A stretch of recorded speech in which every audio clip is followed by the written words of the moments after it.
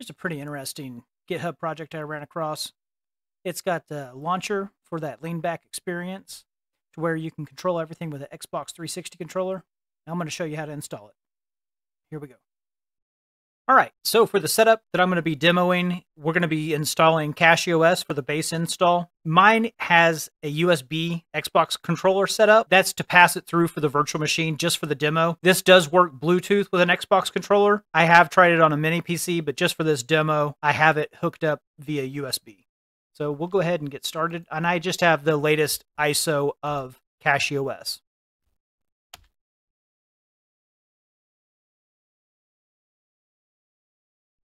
All right, this is going to be pretty standard stuff. We're going to go ahead and launch the installer. Best practice is always to choose the Lamine bootloader. That gives you that rollback feature in case you have a bad update. I do believe that Grub does have something like that they've updated recently in CachyOS, but I prefer the Lamine bootloader.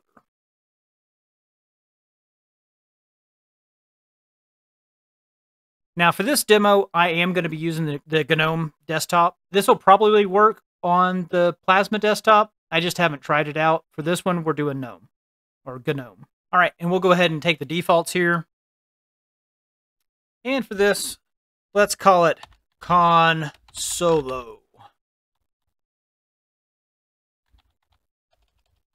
This will be our media PC. And give it a password. And we're going to tell it to go ahead and auto log in.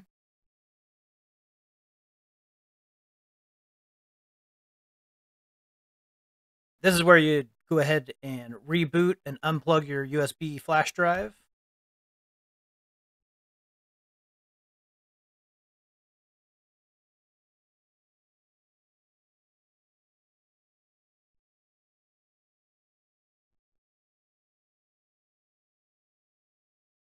All right, now that we're into the operating system, there's some prerequisites that we need to set up. Let's go ahead and head over to the CachyOS website and get the wiki.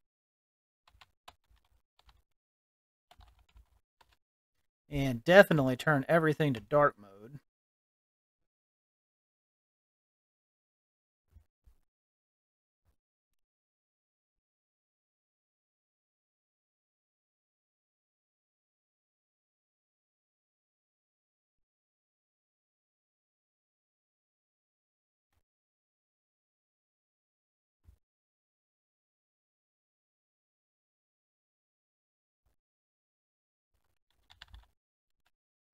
Okay, let's open up our terminal. We're going to install the Cachy Gaming Meta.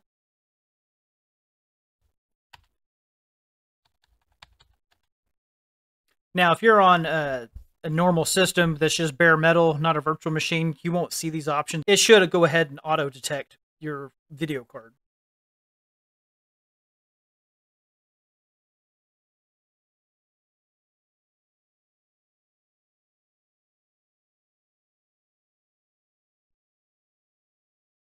And the next thing we're going to do gaming applications. This is going to get the Heroic Launcher installed, Mango HUD, and a few others. And we're just going to take defaults on all these.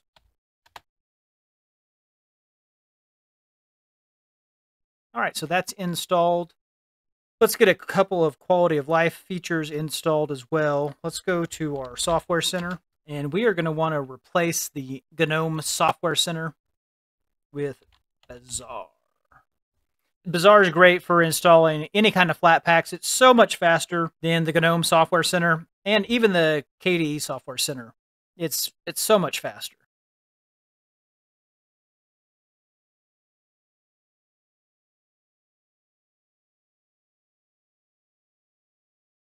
So a couple of Flatpaks that we're going to need, that we're going to want is Kodi. We want VacuumTube and Flatseal, if I can spell it right.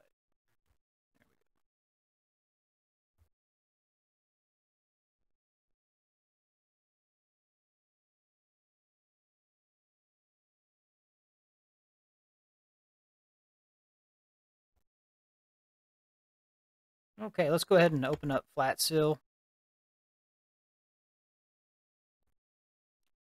Over on Kodi, we're going to want to give it GPU acceleration, input devices, and Bluetooth.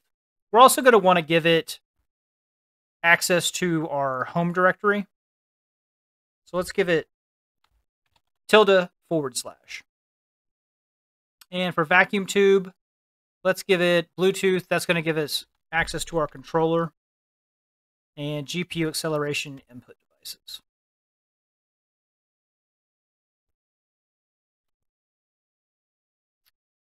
Okay, and next up, one more thing we're going to want from Bazaar. Let's get the extensions manager. This is going to add support for GNOME plugins, extensions, and we're going to want no overview. No overview at startup. So whenever you first boot into GNOME, it always gives you this crappy overview, and this extension right here, that gets rid of that. It just boots straight into it. And just for quality of life, let's get it a logo menu.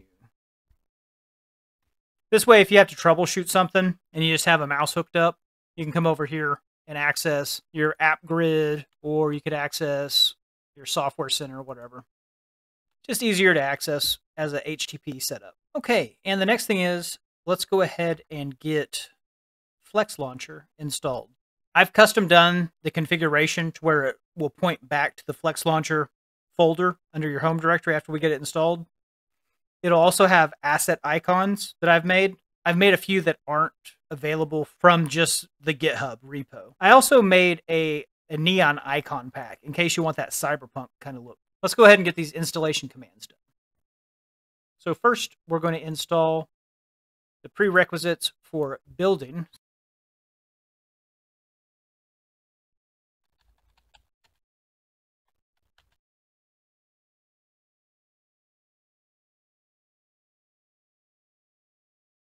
Then we're going to go ahead and clone it and build it from the GitHub repo for Flatseal Launcher. The next thing we do is I've got my config file and my assets that I've created. We'll come over to our Flatseal Launcher and paste them into here. We're going to merge those and replace those. And just to demo it, we can go ahead and launch it right here. Boom. You got that. We'll go ahead and exit out. The next thing we want to do is make it an auto start feature. So I'm going to make a .desktop file, but we're also going to add it to our startup group. There we go. And we're going to go ahead and do a sudo reboot so we can make sure that launches whenever the system reboots.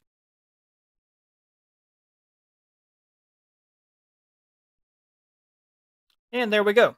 Now, I do want to make you aware that on the reboot, what I did cut out of this video is I did go ahead and sign into Steam, and I launched Heroic Game Launcher one time just because it has a welcome screen on it. So, yes, I did cut that out of the video just because username and passwords and all that. But let's go into Kodi. We got Xbox controller support right there. Got our VacuumTube. This has also got Xbox controller support.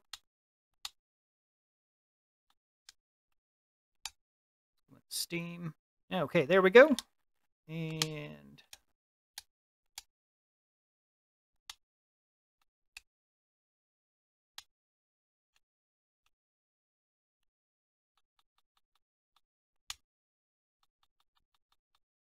exit Steam.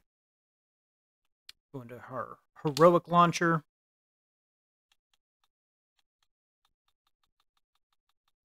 That works fine. Then we've got our system to where we can restart or shut down. Let's try out the neon icon pack. I actually haven't done that yet. I made the assets, but I never tried them out. So let's go back, and this is going to be part of the zip file. Let's take these neon icons. I'm just going to copy these. Let's go into our Flatseal Launcher. And go into our assets, our icons. We're going to overwrite these icons.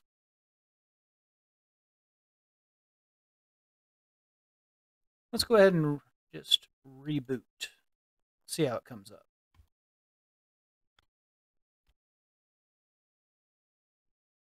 Hey, that looks a lot cooler. At least it looks cooler to me. Nice. Really nice. All right, cool. Well, there you have it, folks. That's the Flatseal launcher. It's got that lean back experience. One project that is going to be coming out later this year that I'm looking forward to is going to be the KDE big screen, or the Plasma big screen. I watched an interview on Tech Over Tea with Brody, talking to one of the developers. I'm really looking forward to that. I'll do a video of the Plasma big screen whenever it does release. It's waiting on KDE 6.5 to come out fully. So right now you really can't get your hands on it other than a very, very alpha build, which was not stable at all. And I couldn't even demo it barely. So I'm looking forward to that project later this year as well. And whenever I get my hands on it and get all the bugs worked out, I'll show it to you guys. That's it for this one. Have a good one. See you in the next one.